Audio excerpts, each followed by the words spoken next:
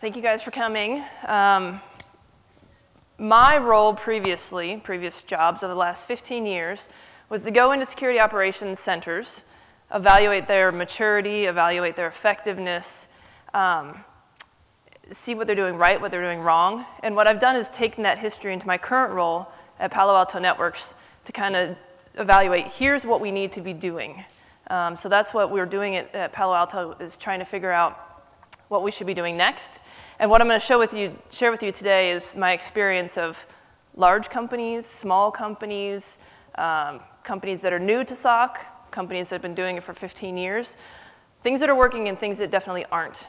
And I'm not here to poo-poo on anybody's SOC, telling them that they're doing it wrong, but what I want to do is tell you about things that people are doing right so that we can all kind of elevate our effectiveness together. So let me find my clicker. So like I said, I've been in a bunch of SOCs. The first SOC I ever walked into in my life, it had a man trap. So I don't know if you know what those are, but you walk into the door and you step on the scale and you shut the door behind you and then it weighs you and makes sure that you weigh the right amount and then you're allowed in or not. And I thought that was the coolest thing ever. I thought this place is made of magic. I sat down and they had all the big screens on the side and I thought this place is amazing. And then you start to get into it and you're like, okay, this is actually harder than it looks. They don't have it all figured out. Since then, I've been in SOCs where there's the fancy snap glass, and I'm here to tell you that if they have that snap glass where you can't see through it and then they turn on a switch and you can see through it from the EBC, those actually don't tell you that they're a better or worse SOC. They just are expensive. Some other things, I've been in SOCs where it's just an open cube area. I've seen SOCs where it's the network operations center people sitting right next to the security operations center people. Do not do that, please. We always want to separate the watchers from the doers. And even though we're moving towards where we want these people to integrate and we want their processes to work together, we want them to be hand in hand, we do not want them sitting next to each other and influencing directly what each other are doing. So just a hint there, keep your NOC and your SOC separate, but talking a lot. I've also seen where there was a closed-in room where people walked into the room and sat down for 15 minutes in the morning and checked their console and walked out, and that was their SOC. So there's a bunch of different types of SOCs. I'm sure every different kind is represented here, from very large to very small. But that's kind of what we're working with these days, and we all need to be getting better at it. So how did we get here? I mean, SOCs kind of came around officially in about the 70s.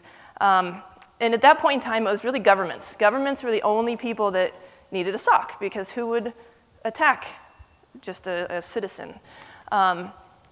So that's where, in the 70s, by the way, I got this off of an HP paper, but in the 70s, it was kind of governments, and it was about kind of like those nuisance attacks. But then we moved into kind of the second generation of SOC, and it became really those nuisances. So nuisances for businesses, it started becoming a bigger problem, but still the only people that had SOCs were those super Fortune 100 type companies, if even then. Then stage 3, that's when we started, living e-commerce. Everybody was on the internet, and so, cybercrime started, people started figuring out they can make money from it, and so what happens is the SOC has to evolve to be able to account for that. So that's when we're seeing, stage 3 is where we're seeing a ton of financial groups really elevating their security operations centers. And then 4. 4 is 2007 to 2012, and that's when we're starting to see cyber warfare. Stuxnet existed before then, but that's when it was actually found. So that evolves how your SOC is actually working. You're no longer just intrusion detection, you're actually doing intrusion prevention, hopefully. But the tools are increasing, the number of tools that you have keep going up. And so that's stage 4, or the 4th generation of SOC. Then this little thing happened, the target breach. So there's everything before target, and there's everything after target. And the reason is because target was the first time an executive got fired. So completely changed the game of a SOC. Now you say, well, I worked in a SOC, it really didn't change that much. It did, because it was the executives started to see they're responsible for these breaches. They're getting more involved. So you might have seen more money come into a SOC. You might have just seen more pressure and more oversight come into a SOC. But that's the difference between 4 and 5. And I think today we're still in this stage 5. I think some organizations are starting to get to a next generation. But right now, stage 5. So we're trying to use analytics. We're using Hunt. We're kind of using Hunt. I'll talk about that in a minute. We're starting to really get into the automation, really build it into our organizations, kind of. Some people doing better than others, but we'll get into that. So that's the layout of how we got to where we are. So I'm going to go through a couple things that I found. Number one was the snap glass thing that I told you about. But this one, number 1, naming makes no difference. So everybody's trying to come up with different names. Security Operations Center is, of course, the normal. Cyber Defense Center is kind of a close second. People are coming up with security intelligence and operations centers. If you put defense center in there, does it make it sound more interesting? If you put intelligence in there, does it make you sound more smart? You can call it whatever you want. Fusion Center, I like Fusion Center because it's kind of the holistic, the business is coming together, and it makes no effect on the effectiveness of your SOC. So is anybody not called a SOC here? Do you call it one of these other names? Hands? Nobody's going to admit it. OK. Fine. I do get asked about SOC 2.0. Well, what if I call it SOC? I have a SOC 2.0. OK. SOC 2.0 is misused everywhere. We use it in marketing. We use it everywhere. Originally, SOC 2.0 was defined by Forrester, and it's basically a virtualized SOC. So the idea is that you can automate the first-line analyst. So the only thing left for a SOC to do is that advanced analytics, that advanced investigation of the incidents. And the theory is that those are specialized specialized tool sets that a person has, and they can do that remotely. So you don't actually have a physical SOC. You have experts based around the world that are pulled in to do what they need to do. That's SOC 2.0. I've never seen anybody do it. So while it's great in theory, nobody is doing SOC 2.0, so don't buy into that. So that's the naming. Call it a SOC, that's fine. Number 2, the mission matters. So one of the biggest things I see for SOCs that fail is that they're trying to take on too much, or they don't even know what they're supposed to be doing. So when I define a SOC, I say your analysts do 3 things: identify, investigate, and mitigate threats. That's all they should be doing. And you say, no, we have to do all these other things on the right. Your organization has to do all of these other things on the right. Your analysts do not. And the problem is if they start doing all of these things in the no column, their mission is going to be diluted. So that means they're not going to be effective at it. So you need to be able to define, here's what the SOC does, and here's what they don't do. All of these other things are necessary, so somebody has to do them, but not your analyst. So one thing that I've actually seen work for a SOC is they came up with their mission, they had their limited scope, and they actually came up with a service catalog. Here's the things that we are going to provide to you, and kind of just give a little bit more of a definition of here's what we do, and here's what we don't do. Another example of a terrible mission statement. I worked with a SOC that they got requests from the business to say, I need this port open on the firewall. And the SOC would turn around and create a ticket for the engineers to do. They said, that's what you do? Yes, that's what our Security Operations Center does. I'm like, no. So hopefully nobody in this room is in that position, but it was not a small company. It was a very established company. So define your mission well, limit the scope of what you're doing. Problem number 3, or solution number 3. We all have a people problem. We hear about this every day. We've lived it for a decade, 2 decades. I put a question mark on it, and I'll talk about why. One, we know we don't have enough people. We know that we're trying to train them in university. We're trying to make sure that we have the next generation to help us staff our security operations centers. It's not working. I worked with a very large energy company in the United States, and they tried to create their own internal security university within their program, within their company. They were an energy company, and they built a security training program. They did it for 2 years. They spent a lot of money. They trained a lot of people that went to work for somebody else. So it doesn't always work. But that's the problem, right? We get in people, we train them up, and now they've got the elevated skill set. They're like, oh, I'm going to go find more money, work in a different place. The problem gets worse if you live in a place where there's even less resources. So if you are in Australia, there's only so many people that do security in Australia. You're going to have to ship them in. I mean, it's not hard to convince people, like myself, I love Australia, to move down there. But you have not only a limited resource pool, but a limited area that you can draw people from. So that makes it worse. But I'd like to argue that it's not just a people problem. Like, we created this problem ourselves. We created this problem because, well, the attackers created the problem because now they're automated. So they can launch attacks, they just spin up botnets, they can rent them. All of a sudden, we have too many events coming in, and what do? We say, we have to hire more people. That's our go-to. So we're creating that people problem, and that's not the right solution. The other thing is low-fidelity data is overwhelming our SOCs. And so, I don't even know how long ago now. When did SIMs come out? Over a decade ago. Everybody said, I want a SIM. Because what's going to happen is I'm going to take all my security data, I'm going to put it in one place, single pane of glass. It's all going to get correlated together. It's going to be simple. I've solved all my problems. I now have a SIM. Most people pull all that data in to their SIM and don't do anything with it. So now all they've done is congregated all of this data that they don't know what to do with. So then that also leads to more of the people problem. So that's what we need to solve. You say, how the heck do we do that? Well, we'll get there too. One other note too on SIMs. Number of feeds does not equal use cases. So a lot of times people will buy their SIM and they'll say, oh, I've got 10 feeds coming into it. Woohoo! That doesn't mean anything. If you don't have the right use cases built on it, then you're not really doing anything additional. So number of feeds does not equal actual effectiveness in your SOC. Keep that in mind. Does anybody know what this is? Nobody? Nobody?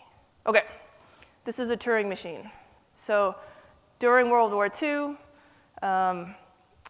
the Germans were using an Enigma machine to encrypt all their messages. We couldn't, the Americans, the Brits, couldn't figure out how to decrypt them fast enough. And the reason was because they kept changing their cipher at a range that we had rooms full of people and couldn't figure out how to decipher them quick enough. So Alan Turing's like, oh, we need a machine to fight a machine. And this is exactly what we need today. We need machines to fight machines, not people to fight machines, because it's not working. We can't train enough people to handle it. We don't have rooms big enough for the amount of people that we need to fight these things. So we need machines to fight machines. So this is a depiction of current. This is my view on how analysts spend their time. So analysts in a SOC spend almost all their time identifying stuff. Most of the time it's false positives. Most of the time it's noise. Most of the time they don't do anything with it besides ignore it. Again, feeds do not equal use cases. So they might have 20 feeds coming in, but if they're not doing anything with it, it's junk. They're overwhelmed. It's low fidelity data. They might only see half of the picture because they're not using SSL decryption. It's just junk, and they're wasting their time on it. So what do? They detune the sensors. They say, well, we're getting too much data in, so I'm just going to detune my sensors so I don't get as much data in. Okay, that's one way to do it. That happens all the time. The other thing is they can just ignore alerts. So the first SOC that I walked into that I told you where I got into the man trap, I sat down next to an analyst, and we looked at a screen full of alerts. And I said, oh my gosh, there's 20 of them there. There's only one of you. What are you going to do about it? He does a select all, delete. can't do that. Well, he just did. He's like, oh, those are probably all false positives anyway. And that's how he solved his problem. I'm like, okay, that's not what we can do. That's not what we do. The other thing is if they do find problems, then they're going to create a ticket for somebody else to solve. They're never going to have a closed loop process. They're going to see the same problem again. So it's kind of the how fast can we close out issues without actually solving the problem. Maybe we need to upgrade an application. Maybe we need to upgrade a firewall. Whatever we need to do, let's do it instead of just trying to get people to close tickets as fast as they can.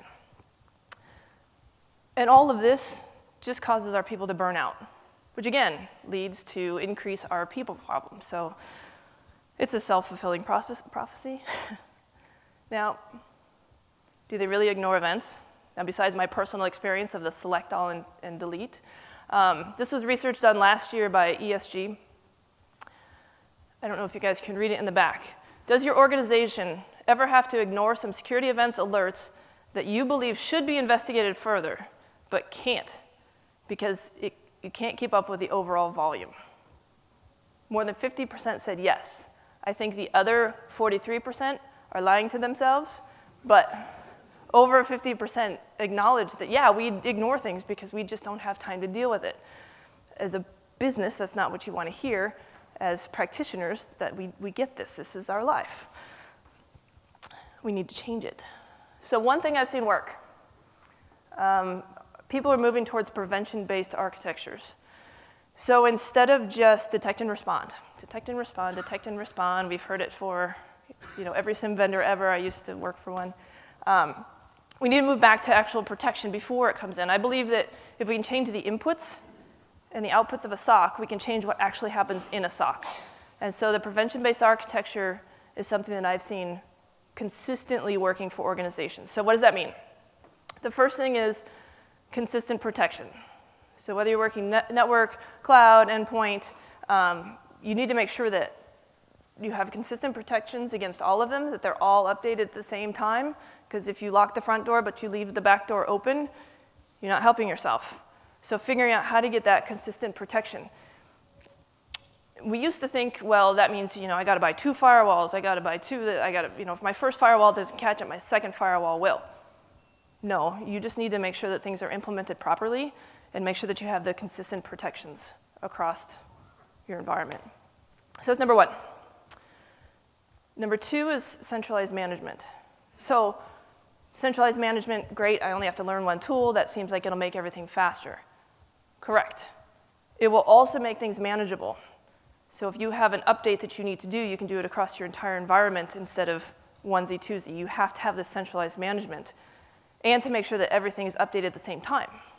Because you don't want your Japan office to be behind and your Sydney office to be 3 levels up from Japan, or else they're going to get into your network. You're going to be in trouble anyway. So centralized management helps you with that. The third piece of prevention-based architecture is automated threat prevention. So I've been in numerous SOCs, and I say, how do you guys handle threat intelligence? And they say, well, we subscribe to all these different feeds. It's overwhelming. There's too much. I said, well, OK, what do you do when you get this threat intelligence? How do you consume it? And they say, well, we get it in email. We read it. And then within a week or 2, we push out some updates. We have our IOCs. We update those. A week or 2, email. People problem. You get where I'm going with that. Not scalable. And then it takes a week or 2 to update. So there's automated threat prevention available in lots of different places. You just have to let it run. So what this means is that a threat comes in, an IOC comes in, and it automatically updates your controls, whether it be your endpoints, whether it be your firewalls, whether it be your cloud access. You can get threat prevention in 5 minutes. Now, I'm not saying you're going to get that for every threat, but if you can get it down to 5 minutes from 2 weeks, that's going to make you better protected. So that's the third piece.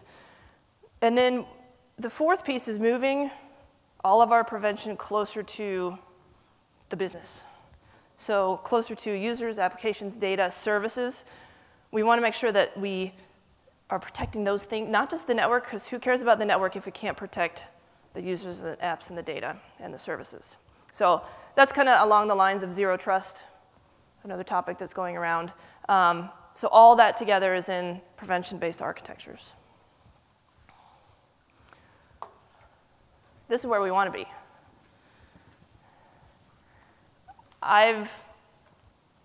The companies that I've seen do this so far are not small. They have a lot of money. They've put a lot of time into this.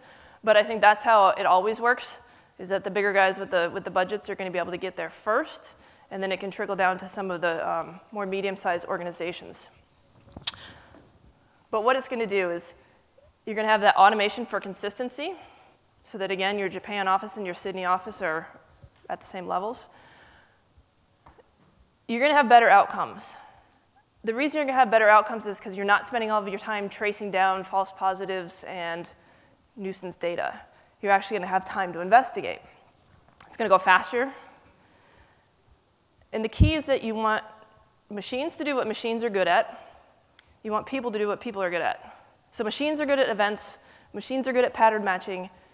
People are good at situations. People are good at finding patterns that those machines can't. That's what we want them to work on, and that's where investigate works.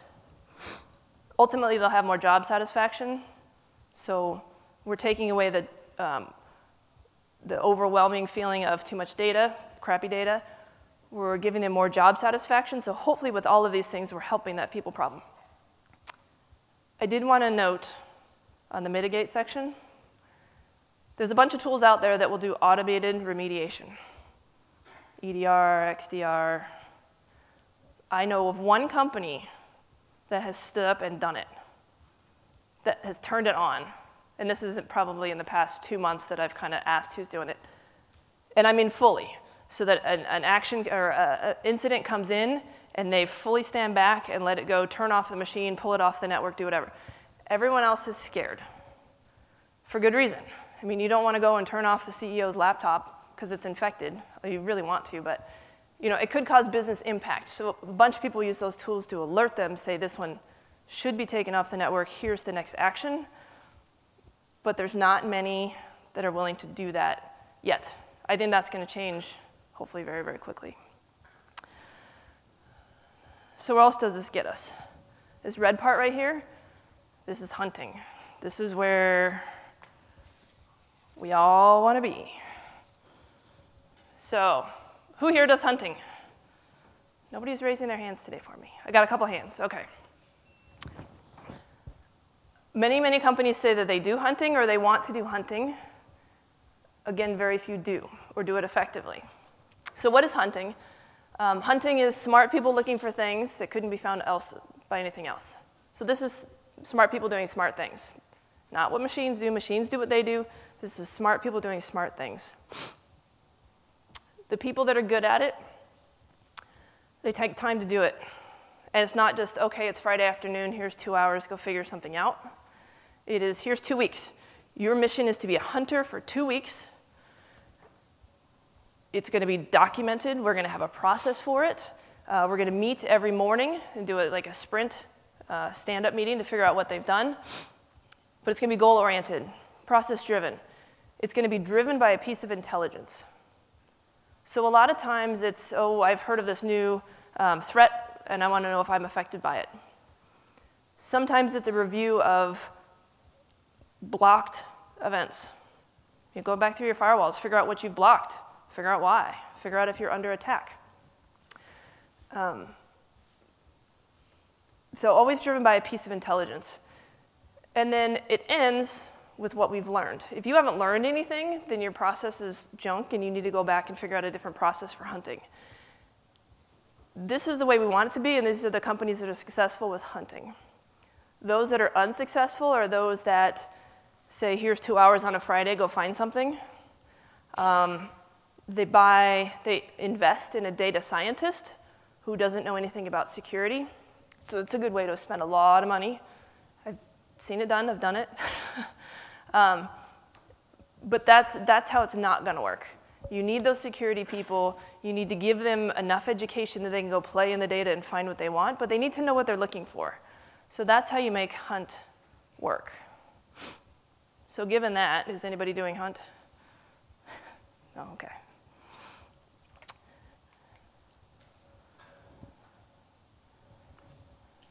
My next big heart attack, my issue. All right, in your security operations center, who uses less than 10 tools? And you have to raise your hand for one of these, so you're not getting out of it. Who uses less than 10 tools? 2, 3, okay. Who uses 10 to 50 tools? Should be most. Who uses over 50? It happens, it happens. From what I've seen, this is nothing official, I've never sent out a survey, but what I've seen is the average is about 40 tools. I've talked to CISOs that say, CISOs of main big banks and such, that say, all I'm doing is vendor management. That's all I do all day. I go out to lunch, it's night, no. It's doing vendor management, it's taking calls, it's learning about new tools, it's getting the pitches. They're not actually doing security, they're just doing vendor management. That needs to change. What can we do about it? Well, everybody's got this problem. It's kind of like the people problem. We also have the too many tools problem. I think everybody has the new shiny, I want to buy one of those problem. I'm not sure how to get over the shiny thing problem, besides just say don't do it. But a bigger thing is very limited feature use. So what happens is we buy all these technologies, and then we don't implement them fully.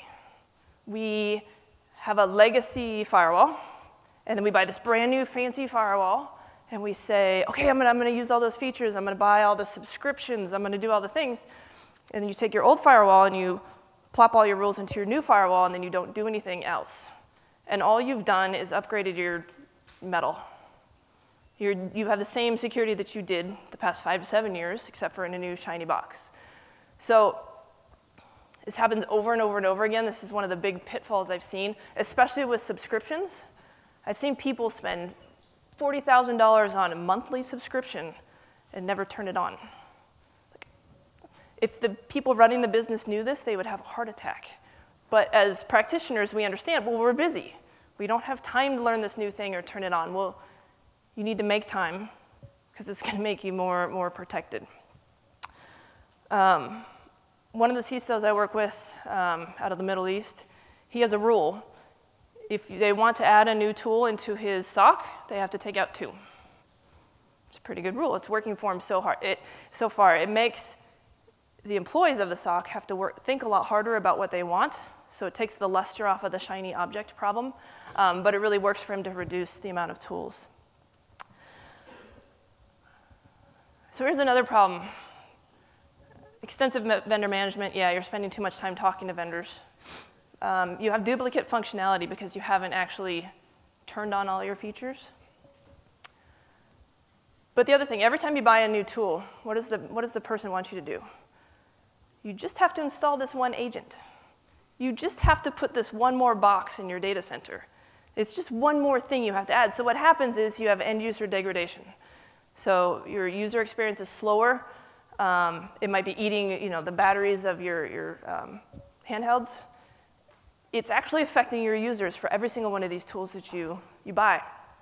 So what I predict is going to happen is there's going to be a consolidation of platforms. I do not mean a roll-up. I do not believe that when big companies buy all the little startups, that's a winning strategy. Because I think we've all seen when really good companies get bought up by bigger companies and maybe it doesn't work out quite right. And that feature, that technology, that innovation kind of dies on the vine. So when I say consolidation on a platform, I do not mean a big company buys up all these little companies. What I mean is that there's going to be some big players that come out with platforms. And all of the startup companies that we see, all of the fantastic innovation that we see, those are going to become features of the platform. It doesn't mean they have to be bought by the big company. It just means they become a feature. And so it changes the way that we're consuming technology. It's changing the way that we're only having to install one agent because all of our features use the same data anyway. So let's have one agent, it pulls in all the data, and then we have all these features that can act on it. So I think that that's the way that it's going to move. We've already started to see some of the players do this. And it's going to help us with our other problems of vendor management, et cetera. So we want less tools, we want more features. That's the goal. But what if I just build my own?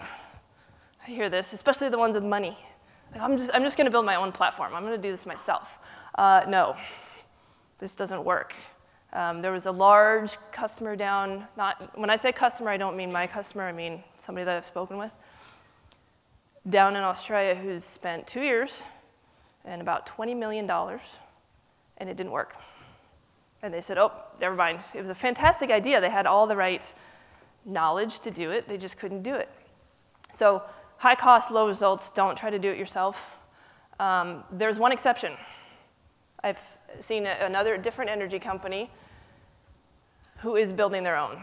But what they've done is they are one that has bought every product on the market. And then when they build their own, they're building all the integrations of all those different products. My guess is that most of you in this room don't have the budgets or the time to do that. So when you say, I'm just going to build my own, don't. Doesn't work.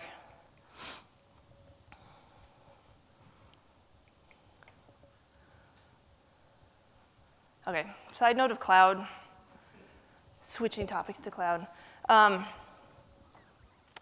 This isn't a fully SOC message, but everybody has questions about cloud. So here's some things that I'm seeing in cloud. Everybody's very, very cautious.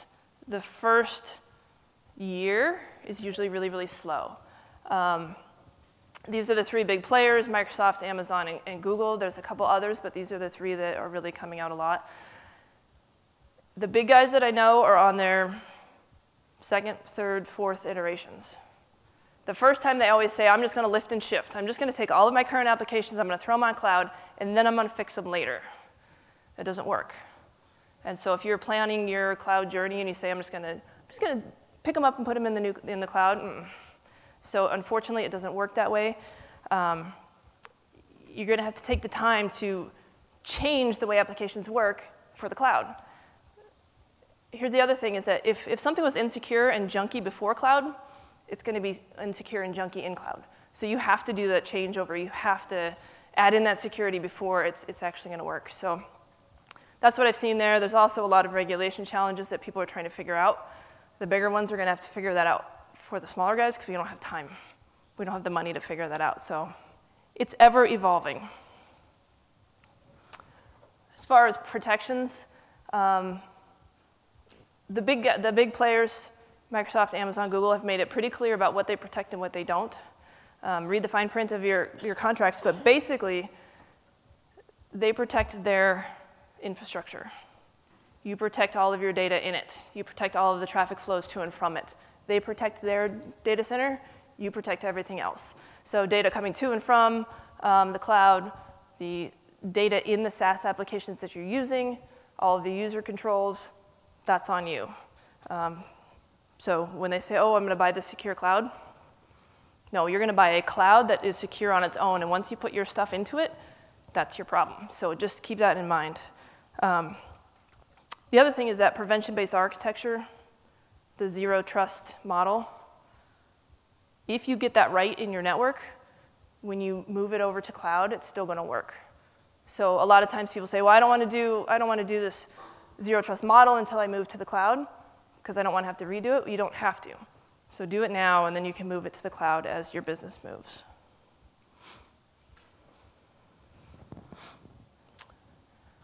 So number 6. There was pre-target, there's after-target. There's pre the business really caring, and now the business really cares. So working with the business is something I've seen change a lot over the last 5 years or so.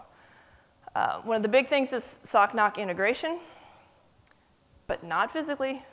Do not put them in the same room. But it's more of the SOC finds something bad, you have to work with the network to go fix it, block it, prevent it, so that they don't see it again in the SOC. This works for bigger companies, smaller companies. The SOC is still an island, unfortunately. And I don't mean small companies, I mean medium-sized companies. Unfortunately, the SOC is still an island, so that's something that we have to continually break down. I have seen an increase of SOCs, CISOs, reporting directly to a CEO. So that's interesting. 15 years ago, it was the security always reported to IT, which was conflict of interest. It's bad, because then the security people say, well, we need to fix this, and the IT person says, no, no, no, that'll take my network down, and so you have an issue. So it's changed over the years to the CISO reports to risk and compliance, or they report to audit, or they report to the COO. Anyway, so that's how things have changed, but I've actually seen them report to the CEO now. So that'll be interesting how that plays out. Business unit alignment. Something that I've seen people do is instead of buying an analyst, instead of hiring a new analyst, you hire a business liaison. So this person's going to figure out what sort of controls do we need on the business. Why do we keep saying no and the business keeps saying, I hate you, let me do what I want? And so they've actually found a lot of benefit from hiring that business liaison instead of just another analyst. Other things are automation developers and operations engineers. So not just the process, not just figuring out the processes and engineering within the SOC, but finding it between, especially with cloud, working with those developers. What do they need? What sort of templates do they need to be able to spin up their virtual environments quickly and securely? So investing in those as opposed to just the pure analyst. I forgot to mention before too, is with the people problem. A lot of times people say, well, I'm just going to use an MSS. They have the same people problem we do. So if you're thinking about using an MSS, just keep that in mind. A managed security provider, they may have the same people problems that you do. Anyway, so the automations and operations engineers kind of help if you are working with an MSS, figuring out those processes between them and you. And like I said, small businesses are still on an island. I have seen organizations where they run reports and they say, here's all the applications that you're running, go deal with it. They're never going to deal with it. You're the traffic cop, you just gave them a report and they're never going to do anything.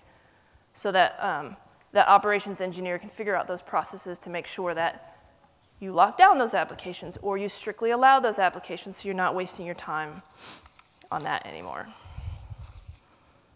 So one more big topic, metrics. I love metrics. I hate metrics and I love metrics all at once. The right metrics drive change. And unfortunately, our metrics suck. They're terrible. They have been forever. And so I'm trying to push what I've learned into what are terrible metrics and what are good metrics. And the biggest thing is you have to ask yourself, can I do anything with the data that I'm providing? It's the so what. You give a number. Hey, today we're a 42. So what? Is that better? Or like, what are you going to do with that information? So you always want to have metrics that mean something. So here are terrible metrics. And number one, everybody has, because the business likes to see it, because security grew out of IT. And IT cares about how fast can you get the network back up, how fast can you do things. And so we've inherited mean time to resolution, mean time to response.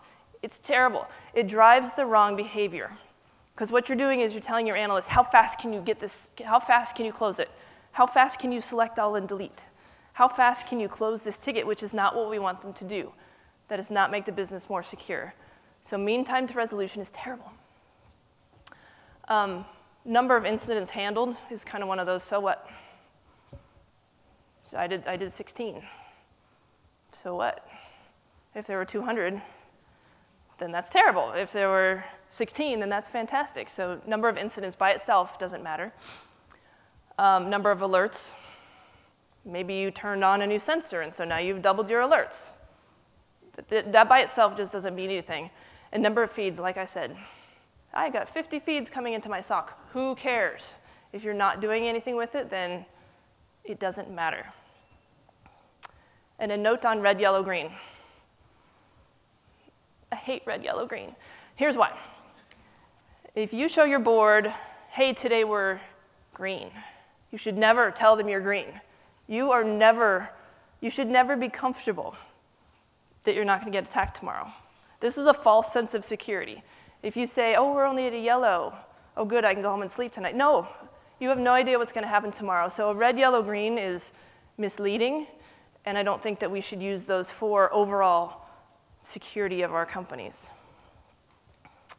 So what does work? This is my rant. I love this. There's two types of metrics. I think all metrics should fit into these. There's configuration confidence, which is what is my confidence that my technology, my controls are up and running, that are configured to best practice, and are operating as I intend them to operate. So that's one set of configuration. I'm confident in my configuration of controls. The other is I'm confident in my operations of those controls. Do I have the people in place? Do I have the processes in place? Can I actually use the technology that I have up and running?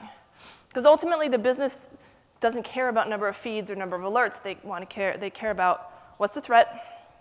Am I affected? How big is it? And when's it going to be fixed? That's what they care. They don't care about number of alerts that came in today. So what are some examples? Configuration confidence. Are my controls running? So this is really hard. So you go out and you install a bunch of firewalls. You install a bunch of endpoint protection. And then somebody needs to make a change in this corner of your network, and so they turn off the firewall, or they turn off some rules on the firewall, and then they forget to turn it back on. And it's really hard to actually know that that happened. It's hard to track that. So our controls are running. That's something that we have to lock down. Just because we installed it doesn't mean it's running. Figure out what's been changed, especially in cloud. So there's configuration drift, and so we need to figure out, we started out at this point, and 48 hours later, it got someplace else. We need to know about those. Are we configured to best practices? If not, why? That's fine. Feature use. So if we're only using 5% of our features, which, by the way, I did an audit on a customer, and they were using 5% of the technology that they had bought, we need to know that. You bought this technology, go and use it, and be able to measure it. And ask your vendors to tell you. Like, hey, I bought your endpoint solution. Am I using it right? How much of it am I using? Ask them to figure that out for you. And then percent of traffic visible. So if 70, 80% of our network is encrypted, how much of it can we see? Are we using SSL decryption? Can we not because of certain regulations? We need to know these things to be able to run the business and have a sense of, am I confident that I can handle an attack? Which is where the operational confidence comes in. This is, I'm going to be attacked. I'm going to. I don't know if it's tomorrow. I don't know if it's next week. It's probably continuous. Operational confidence is, can you handle it when it happens?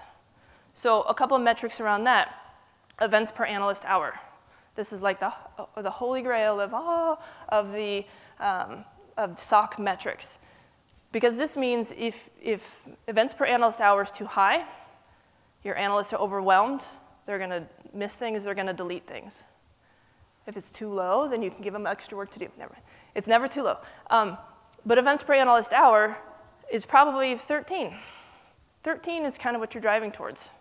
And that's an extremely hard number to get to, but that's where you can be confident that the analyst can handle something that comes in. Duplicate incidents. If you see the same incident coming in over and over and over again, that means there's a problem in your controls. Your closed loop process is broken because it's not actually closing the loop. Alerts for known threats. Your controls should always be preventing known threats. You should never see those coming into a SOC. And then deviation from SOC procedures. If you have these procedures in place and people keep moving step 5 over here, there's two problems that this could indicate. One is education. People just aren't using the processes correctly. 2, your processes are terrible, they need to be rewritten. So those are things that are actually going to help you be confident that you can protect the business. So just a quick recap. So what's working if people do it right? Well-defined mission and scope. Identify, investigate, mitigate, period. We want to do noise reduction in the SOC. How do we do that? Well, prevention-based architectures we've seen work. Prevent it before it even gets to the SOC. Automate the mitigation if you have the confidence to do so. If you can do all that, then attempt hunting. Don't say you're going to do hunting just because it sounds cool and you need an extra challenge on a Friday afternoon. If you're going to do hunting, formalize it. Do it right. Full utilization of existing tools. So make sure that what you've paid for, your subscriptions are turned on, you're actually blocking, you're not just alerting.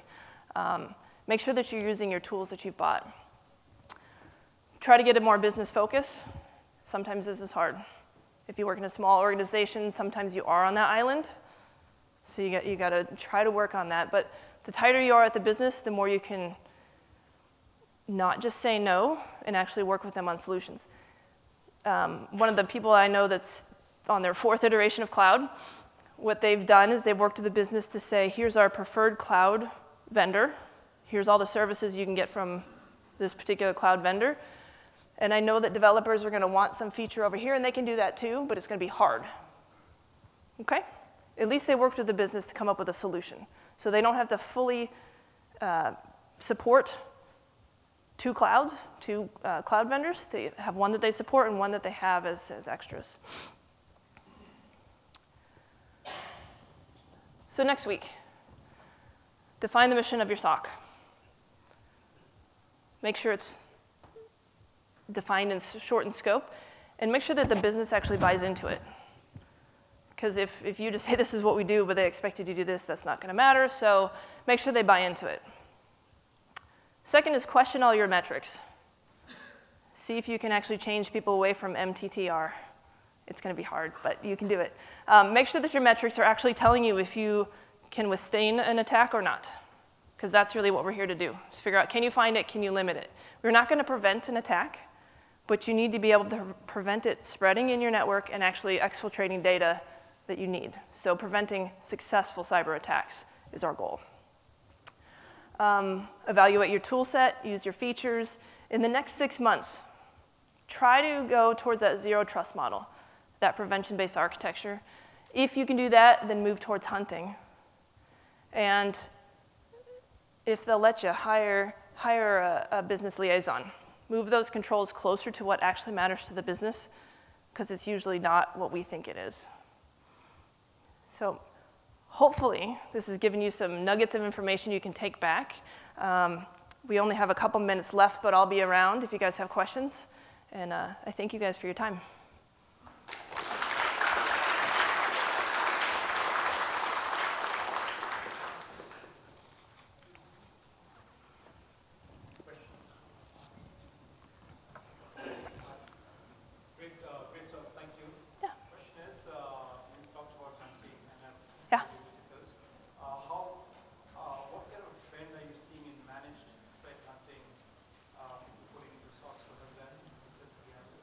You mean as far as a third-party provider of hunting? I haven't seen a whole lot of it. I've heard about it, but I haven't actually seen it myself, so I can't tell you if it's a good idea or bad.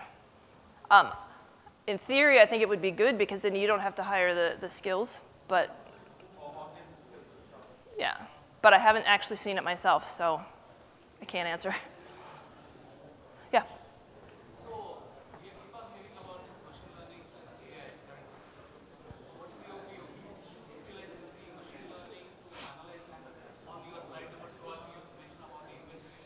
Right.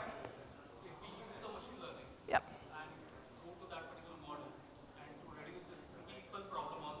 Yeah.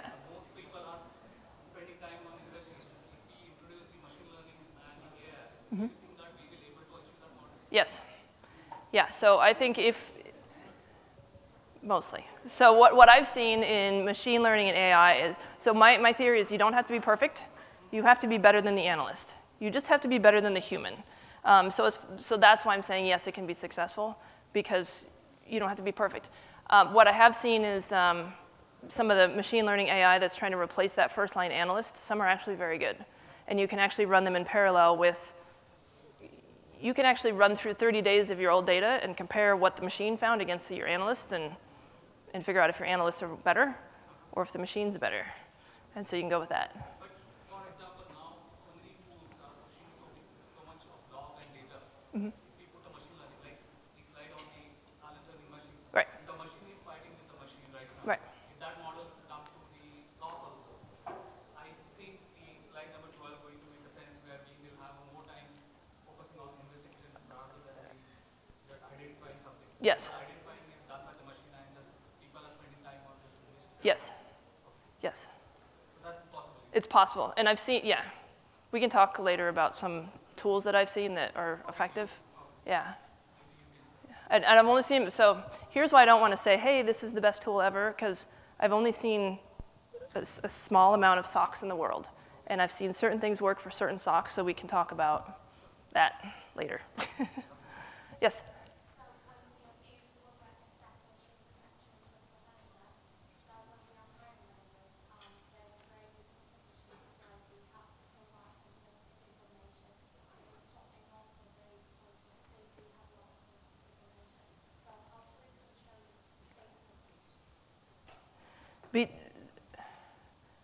Data breach with the vendors?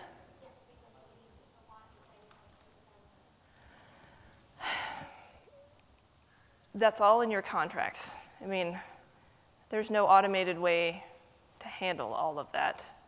It's all in your processes, if I'm getting your question right. So the way to handle a breach is to make sure that you have the right processes with your vendors. Is that what you're asking?